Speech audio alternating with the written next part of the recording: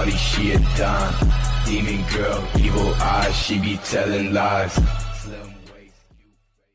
Today, it is my pleasure to interview Dr. Harold Varmus, the co-recipient of the 1989 Nobel Prize in Physiology or Medicine and the former director of the NIH. Thank you for being part of this episode, Dr. Varmus. In light of such a successful career, can you start with you taking us back and telling us about your educational background?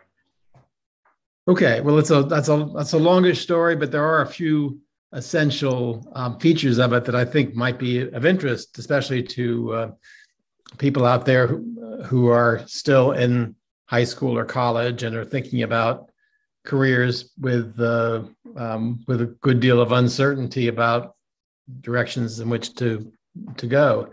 I like to think that one of the advantages of being in the U.S. is the opportunity to have what I call a prolonged adolescence. That is a fairly long period of time in which you explore a lot of fields and finally come to some decision after testing the waters in lots of domains.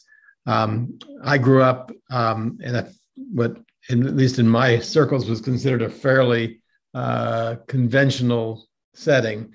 My parents were the children of immigrants, and they had that incredible immigrant experience in the 1920s and 30s of having been born to parents who were struggling in Europe, got to this country, entered into various kinds of occupations, didn't make much money, weren't highly educated, but their children, my parents, went off to Ivy League colleges. My father was a Harvard undergraduate who then went to medical school at Tufts and set up a practice of family medicine in my mother's hometown, Freeport, New York.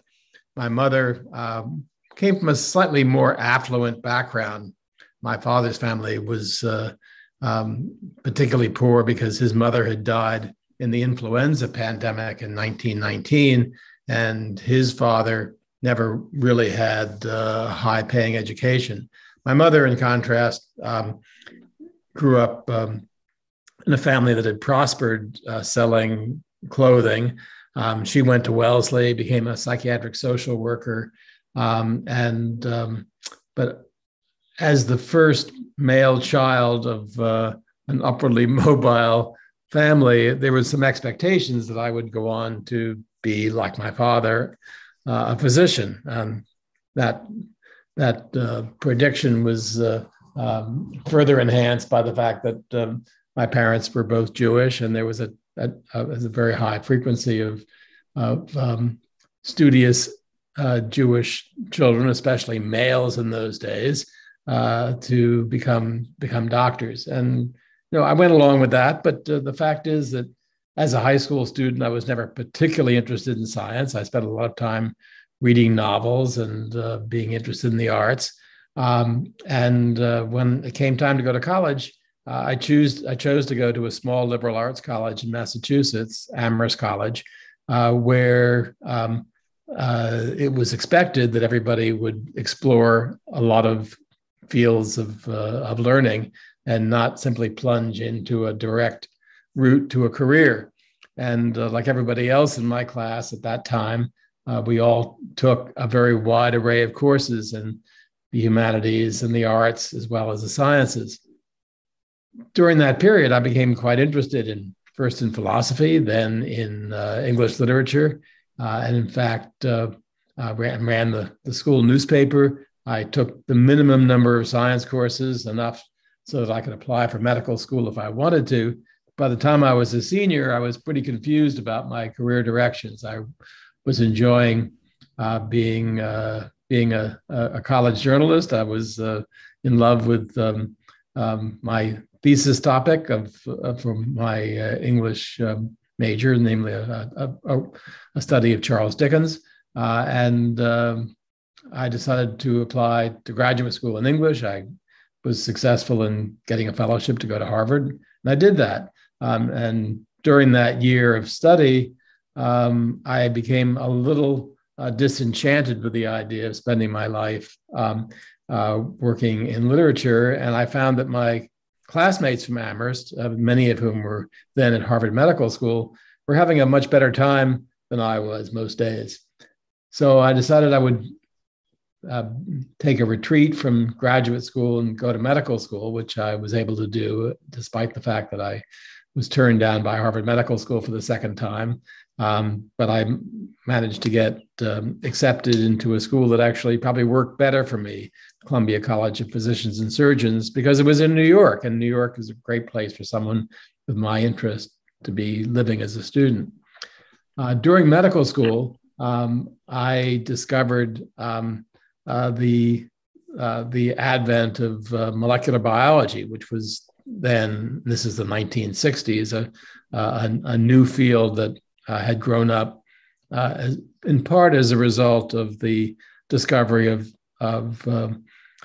the structure of DNA and the nature of the genetic code, with all of the promise that that learning about the genetic constitution of species, especially human beings, would have a profound effect on the future of medicine, as indeed it has had. So at that time, I was interested in thinking and considering a career practicing internal medicine, watching the changes that might occur as molecular biology began to provide explanations for a wide variety of diseases. That shift had already begun to occur in the 1960s with discoveries in the 50s and 60s about the causes of certain red blood cell diseases like thalassemia and sickle cell disease. So I thought this was a good direction, but I was also living in a country that was waging war in Vietnam. And to ensure that the country had enough doctors, Congress had passed a law called the Berry Plan, which required that all new MDs serve their country or either in the Army or in the public health service. But if you were opposed to the war in Vietnam, as I and many of my colleagues were, it was either those options or going to another country like Canada or going to jail. And I preferred to stay here and not go to jail. So I was fortunate, despite the lack of any prior experience in science, to get a place at the National Institutes of Health, which is one of the several parts of the public health service. So at the age of 28, which is an advanced age these days for people who want to have a scientific career, I finally began to work seriously in a laboratory. I was very lucky to end up in the laboratory of a young scientist who, like myself, had come a bit late to science. He happened to be interested in the thyroid, which was a topic that I was interested in as somebody who thought endocrinology might be a useful place to work within the realm of internal medicine. But before I was able to get actually into his lab, my new mentor, whose name is Ira Paston, scientist still working today at the age of 90 at the NIH, Ira had made an important discovery about how cyclic AMP might work in bacteria. Cyclic AMP, for those of you who don't know, is a major messenger in cells that allows certain gene functions to be turned on. It's a gene regulator, and finding that cyclic AMP had a role in controlling the expression of a well-known gene in E. coli, a commonly used bacterium, had a big effect on the field of molecular biology because it showed several things. First of all, it allowed experiments to try to understand how a small molecule like cyclic AMP could control expression of genes. Secondly, it provided an important illustration for how studying an interesting scientific problem in bacteria could be very illuminating about how more complex organisms like human beings might work. And it also proved to be an important way to think about diseases in which regulation by cyclic AMP might be important. So even though I decided that I was not going to work on bacterial gene regulation forever, that I was going to move back into the study of some a disease that I knew something about as a consequence of going to medical school. And I was taking courses at the NIH at the time, and I learned that that cancer disease I was familiar with and concerned about because several of my relatives have had cancer. There was going to, I could see there was going to be a revolution in the understanding of cancer, the molecular biology, and especially viruses that have been found recently to cause cancer in animals would be important techniques and tools for trying to understand how a normal cell is transformed into a cancer cell. So at that point, I looked for a place to work on cancer. I found one in California, and that's when the serious part of my career was launched. Yeah, so you talked about your time at the NIH for the Public Health Service during the Vietnam War. So my question was, as like a medical doctor, what do you do, I guess, during your time serving, well, technically serving in the Vietnam War? Well, as I made clear, I did not serve in the Vietnam War except in the abstract sense that I was working for the U.S. government as a member of the Public Health Service, but I was largely doing research. Now, there were many of us, there were several hundred, almost, I think all of them were men, working at the NIH at that time in that capacity. Some of us were clinical fellows as opposed to being research fellows because we had fairly limited research backgrounds.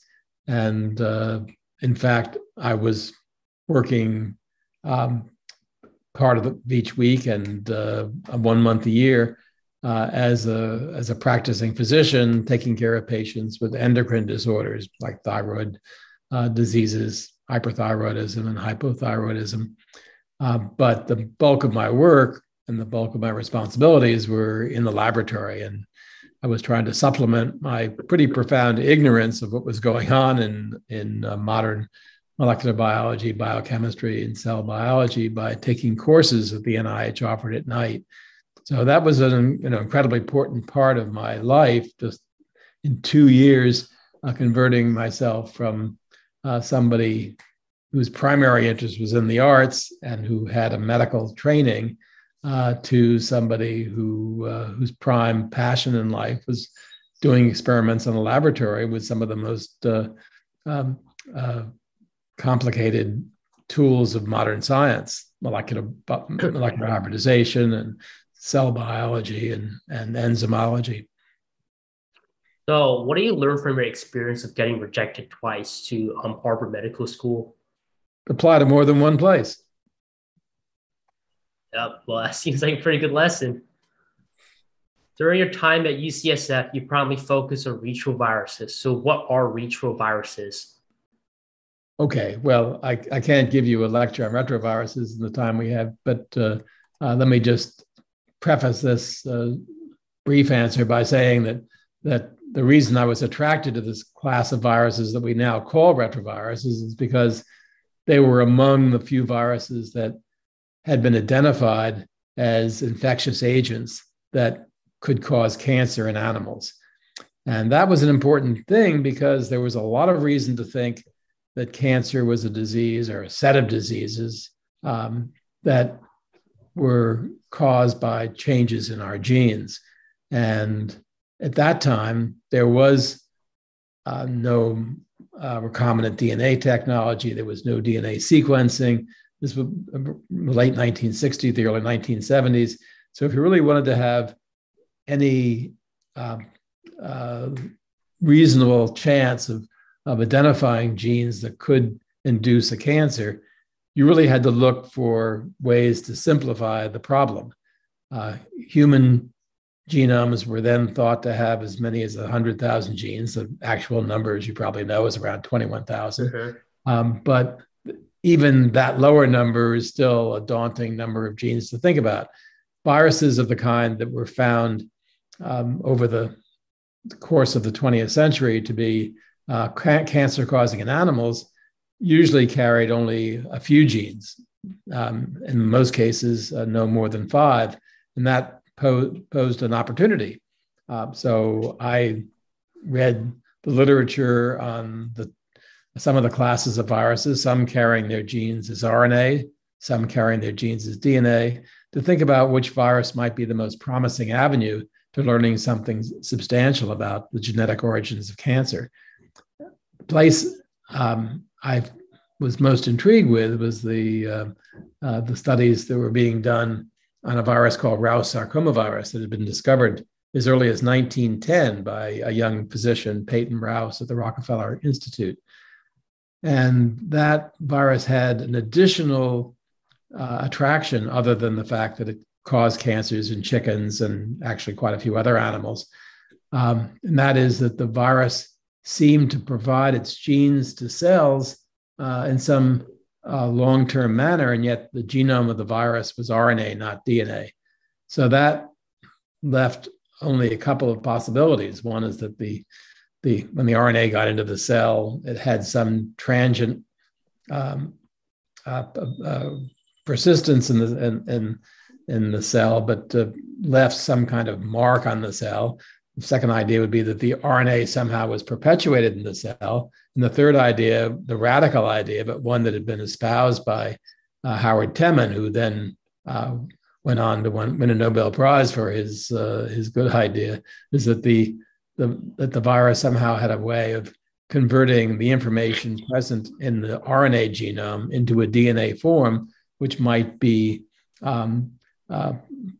then incorporated into a chromosome of the host cell and kept on in perpetuity. Now, the big problem with proposing that is that there had to be an enzyme that could convert RNA to DNA. And there was no such enzyme known, but he and his co-recipient of the 1975 Nobel Prize in Physiology or Medicine, David Baltimore, came to the conclusion that maybe the virus encoded such an enzyme, that the virus carried that enzyme into the cell, and that if you looked in virus particles, you might find an enzyme that could copy a template of RNA and make it into double-stranded DNA in a way that would allow the cell to read out the instructions that came with the virus, but were now in a form, namely of DNA, that could be incorporated into the host cell chromosomes. So that turned out to be right. The discovery of reverse transcriptase proved to be an incredibly important thing, not only for understanding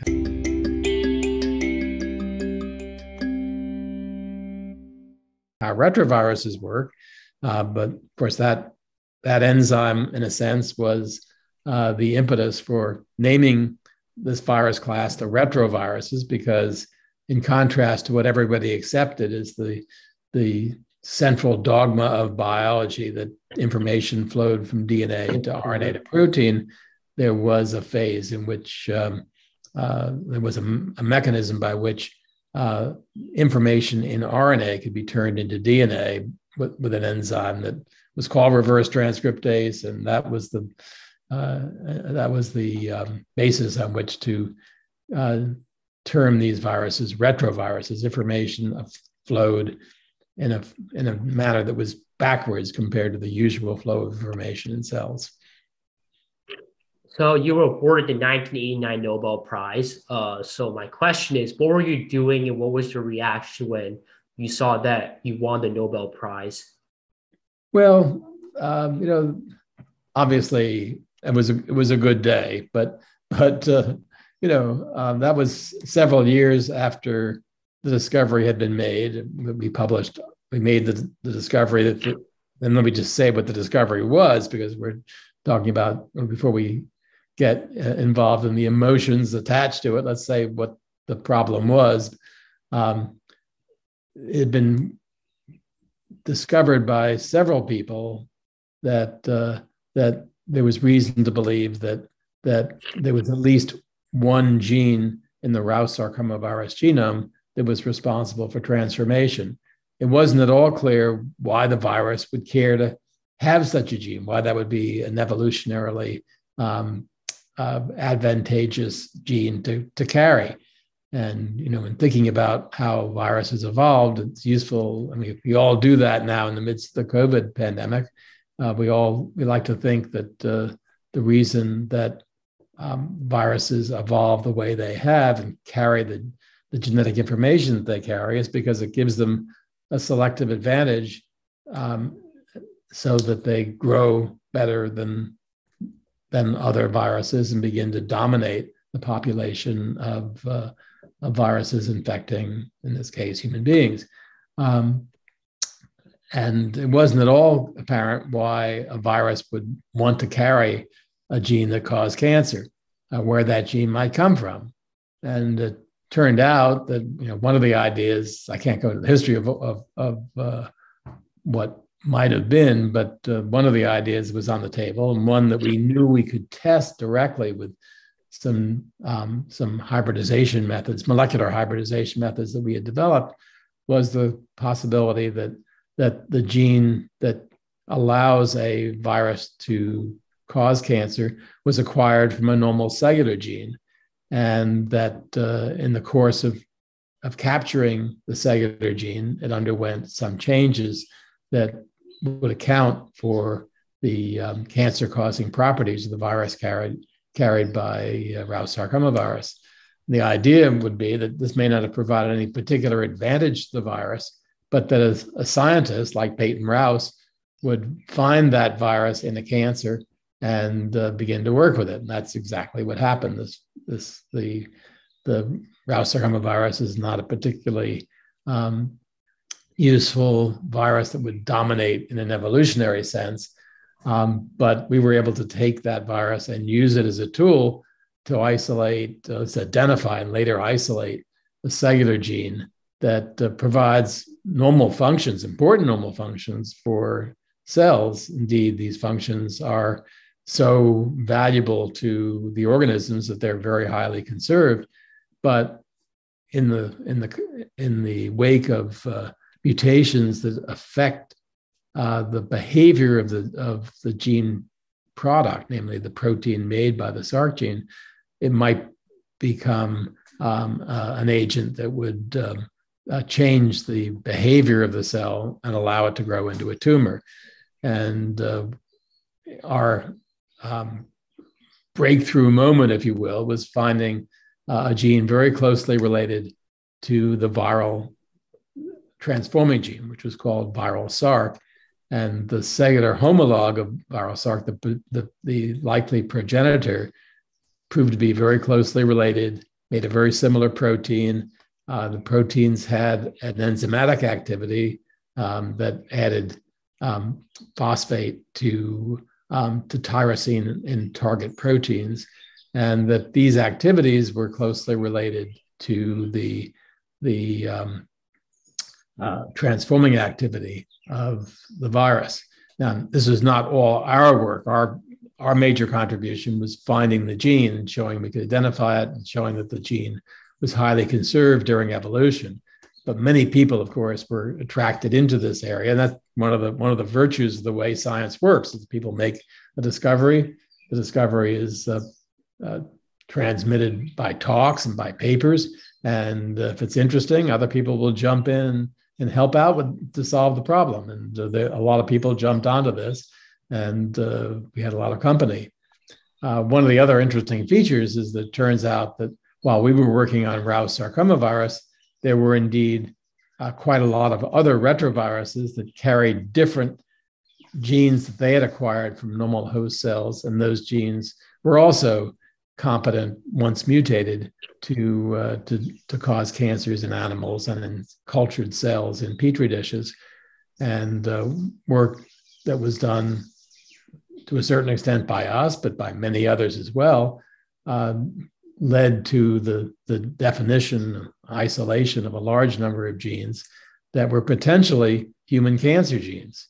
And indeed, one of the things that made our discovery important and interesting to the Nobel Prize Committee was that some of these genes were actually mutated in human cancers that had never been infected by any kind of virus. They simply were cancers that arose because mutations occurred by processes that we now understand much better than we did then. And when they were in their mutant forms, those genes had the potential to trigger cancerous growth. So the idea that a retrovirus, well before the Human Genome Project was even being discussed, could lead us to the identification of genes that are important in human cancer, much of that work being done by others, not by us, made our original discovery particularly important. And we were very pleased to see the recognition that we received for this. But the work is done not for the Nobel Prize. That would be foolish. But the work is done in hopes of making discoveries and having the pleasure of learning new things. We got a good taste of that. And then when Stockholm called, obviously we felt gratification. It certainly changed my life to a very major extent because I had been up to that point somebody working hard and doing some good things in a laboratory, but had never been particularly identified with leadership in science. Indeed, I was not an especially good citizen at the medical school I worked at, University of California, San Francisco. I pretty much did my teaching and ran my lab, but was not in any sense an administrator, not even a department chair. And yet the Nobel Prize has the one characteristic of the Nobel Prize is that it makes you prominent, and sometimes people accept that prominence as though it were actually something that was conferring new talents on you, and it's just basically enlarging your microphone. But I was given a chance to get interested in the management of science, and I think there's a pretty direct connection between becoming a Nobel laureate and my becoming the NIH director a few years later. Yeah, so you were the 14th National Institute of Health director. So my question is, why did you decide to become an NIH director instead of other positions? Well, it really wasn't a question of becoming NIH director as opposed to becoming the director of something else. The choice for me was whether I was going to remain in one of the most fruitful and enjoyable atmospheres in which to do science, namely the University of California, San Francisco in the late 80s, early 90s, which was a hotbed of discovery with a very congenial group of people. Science was really fun to do. I was living in a wonderful city and had a large lab, many collaborators. It was scientific nirvana, but I had always had interest in other things, in politics and the arts, and I also have a conviction that people who benefited from the system of for scientific research that we have in the U.S. ought to find some way to give back to the scientific community. Furthermore, at that time, the NIH was under some stress. The success rate for grant applicants had gone down. The intramural program at the NIH, where I had been trained, was getting very highly criticized. There were threats to the independence of the NIH and to its commitment to basic research that I found troubling. There were some scandals that had been undermining the reputation of the NIH. And for all those reasons, I was concerned about the future of the institution, which had nurtured my own career, not just by training me initially, but by giving me grants and career development awards, staging meetings, and I began to recognize that one of the reasons American biomedical science had begun to outpace the previous leaders in Europe. And I felt if I could make a contribution to leading this institution in a way that wouldn't undermine its basic values, but would restore some of its reputation, that I should do it. And actually, I found it very interesting to do. And when my the political leaders in the department I'd be joining in the U.S. government showed an interest in my taking on the job, I signed up, and I'm glad I did. I was allowed to keep my laboratory work going, albeit at a reduced pace, with a smaller group, but I was able to continue being a scientist and being in touch with the issues in cancer and retrovirology. I didn't really turn back. I spent, as you probably know from reading my bio, I spent about 6 years running the NIH in good times, interesting times when we built a lot of new buildings at the NIH. We expanded the NIH budget very dramatically. We dealt with some incredibly interesting problems like molecular cloning and the growth of the Human Genome Project and new therapies for cancer and AIDS and heart disease. And that was all very invigorating.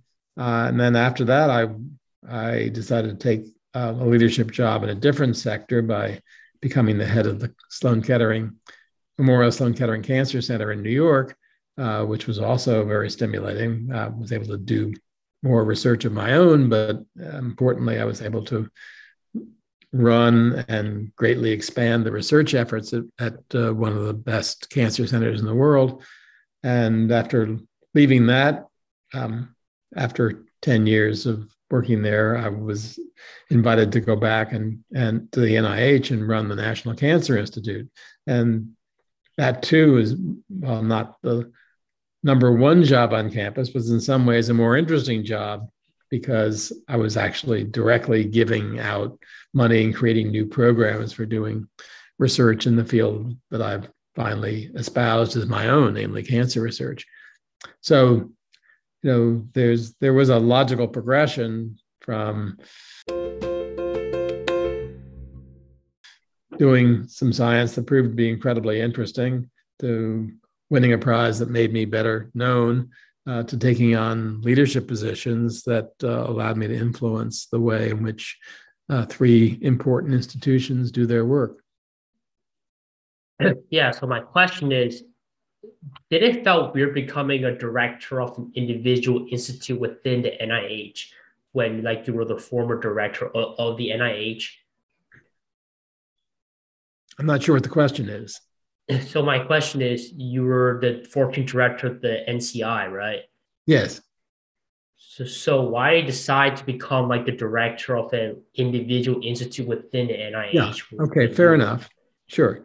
Well, when I was director of the entire NIH, while I enjoyed the job for most of the time, I also recognized that I didn't have much authority over specific research programs. The NIH director has a very small budget. Almost all the money that goes to the NIH is allocated to the individual institutes and centers, of which there are roughly 25. And I often felt frustrated because there were programs that I would like to see started or expanded or even diminished that I didn't have direct control over because of the way the money is given directly to the directors of the institutes. And the NIH director has a role in setting general policy, but it requires a lot of persuasion to get multiple institute directors to band together and spend their money in ways that the NIH director would like to do. So that creates a tension that I got somewhat tired of. I enjoyed being the leader of the entire NIH. It got me access to the leaders in the White House and leaders in Congress. And I was the point person for discussions of broad scientific policy. But I wasn't running the NIH research programs. And I began to feel frustrated by that. So that was one of the reasons I left after about 6 years. I felt I had done what I could do. The NIH was then on a course for doubling over 5 years, doubling its budget for over 5 years. And I wanted to go do something which my hands got more deeply into the nature of research. And then that was something I did first at Memorial Sloan Kettering.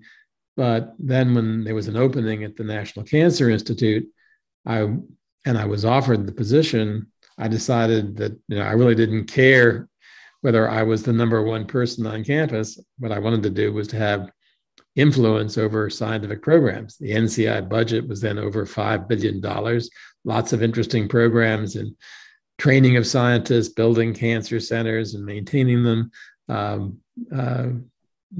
producing grants that would be interesting for people to pursue, and ensuring that there was adequate money for people who had their own ideas that the NIH might not ever think about, but providing ways for people to compete for adequate amounts of money that could support the original ideas that many cancer investigators would have on their own. Those were all appealing concepts to me, and I thought I had some tools that would let me create some new opportunities, suggest new ways to work together, and have my hands directly on a $5+ billion budget and do some good things for cancer research. And I think that is what happened. Now, you might point out, I only did that job for 5 years, and there was a directly personal reason for that. My wife, who'd grown up in Washington, didn't want to move back there. She wanted to stay in New York. So I commuted every week, and 5 years of commuting by train up and back each week can be a bit wearing. And I was tired of the commute. It was constraining. And I decided after 5 years that I had done the things I wanted to do, that someone else could take over and pursue them. And indeed, that's happened. And I would go back and run my own lab and do some other things in New York, be an advisor to companies and to research institutions of various kinds. And I've been doing that. That's still the bulk of my life. At this point, I'm not running anything except my own fairly small lab, but I work for the World Health Organization, for the New York City mayor, and the efforts that New York City is making to expand biotechnology in the commercial sector. I advise the Broad Institute and the Crick Institute and the Chan Zuckerberg Initiative and many other things. So I feel as though I'm in the middle of things. I work for the New York Genome Center and help them build programs to study rare cancers and study cancers in traditionally understudied communities. So there's a lot to do. And once you have built a reasonable reputation for both your administrative abilities and your scientific judgment, it's not difficult to get gigs like that help you have an influence without actually having to either commute to Washington or to take on the administrative details of running an organization and be a manager. So you also established the PubMed Central. Do you think more scientists should be following your footsteps to make sure most scientific papers are open source? Yeah, well, I'm glad you brought up that topic. And there's a history to this. It's not just founding PubMed Central, but let me just give you a little bit of background on this. Among the scientific disciplines, biology and medicine have been slow to take advantage of the internet to share their findings.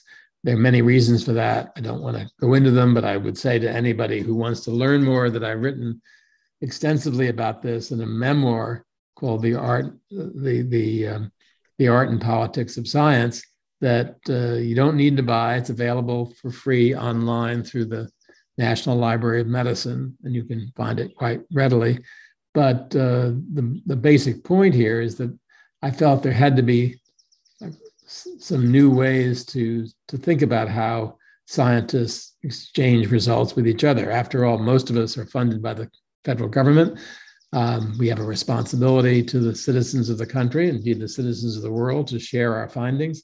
We know that sharing findings quickly is a good thing. It allows new collaborations to develop.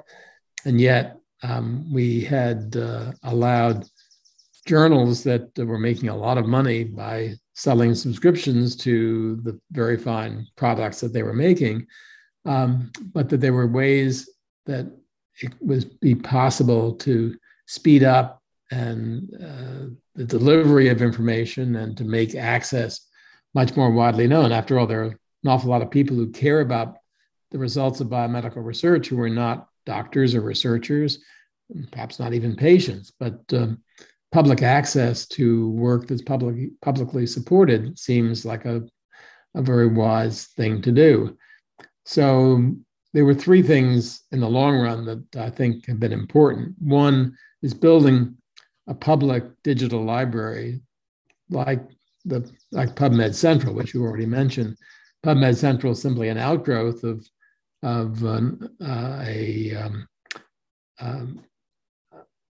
something called PubMed, which is an NIH-supported inventory of virtually all papers, titles, authors, and abstracts. And of course, for many people, that's not enough. You really want to see the full text of the paper. And I thought building a digital library that everybody could access would provide a much greater ability for everyone to see the product of government-supported science. Secondly, it seemed to me that it was possible to use the internet to allow people to look at papers even before they had been reviewed. We now know that the review process can take months, sometimes years, and if you have to wait for reviewers to be made happy about a manuscript before you allow the public to look at it, you can pretty dramatically slow down the access of readers, potential readers, to information. And the third idea was to make journals available with a new business model, making the journals fully accessible from the time of publication by having the authors who have funds from their funding agencies pay for the cost of editing and reviewing papers that are submitted to the journals. So the journals wouldn't close, they would simply change their business plan. And that's something that we started in an organization called the Public Library of Science, which is basically a publishing house that was begun by me and two close colleagues, Michael Eisen and Pat Brown, in 2003, to produce what are called open access journals that make their money from fees paid by the authors and by the authors' funding agencies, and then go immediately online and taking all the advantages of publishing in electronic forms. So all three areas have become successful with time. PubMed Central, the public library, took some time to work out because journals were reluctant to provide their content even after a one-year delay. But Congress ultimately commanded that NIH-supported authors put their content, their published content, into PubMed Central within a year of publication. So that has allowed PubMed Central to become a huge repository of virtually everything published over the last 30 or 40 years. And that has been tremendously beneficial for working scientists. They don't need to go to physical libraries anymore. Full text of virtually everything they'd want to see is now available, except in that short period between publication and the end of the embargo.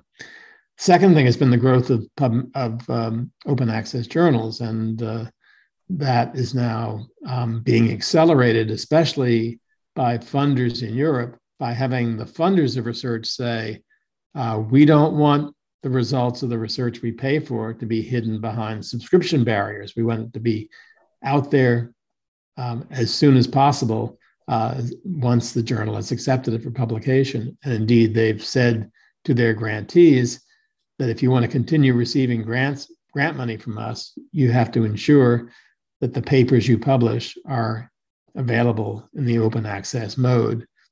And the preprint movement took off around 2017, thanks to the activities of of several groups, and has been remarkably accelerated during the pandemic, which has emphasized the importance of getting information, new information, into the hands of everyone as soon as possible, even before review.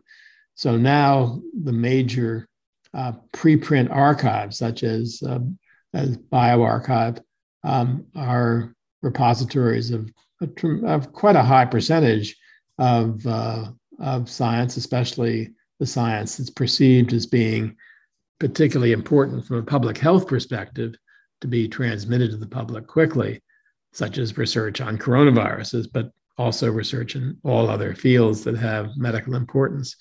So I think all three of these efforts to make the products of scientific work more available more quickly to everyone have ultimately been successful. But this move, at least from my perspective, began in 1999, over 20 years ago, and it's taken a long time to get to where we are now. So what advice did you receive during your career that shaped your professional development or success? I don't know. I never answer questions like that because I don't think there's no such thing as general advice. Okay. Everyone's different. People need mentors and they need advisors, but getting advice, if I say work hard or work on something you like to work on, or work on something that you like to gossip about. I mean, that's pretty self-evident. Those are true. They don't have any particular meaning for any particular person. So I think the one thing I would say is if you're uncertain about what you want to do, don't worry. Everybody's got uncertainty even after they've been working in a field for 20 years. So find yourself some friends especially friends who are likable, sensible, and perhaps successful, and talk it through. That's always helpful. But I don't have pearls of wisdom that everybody can succeed by following. Is there anything else that we didn't touch upon that we should tell our audience? I think we're exhausting our time. Yes. I could talk longer, of course, about other aspects of science, but I think we covered a lot of territory, and I thank you very much for the opportunity to talk to your customers. Yeah, so thank you, Dr. Varmus, for being part of this episode and giving me the opportunity to ask you a few questions so people get to know more about your insights into your research and also the politics of science. My pleasure.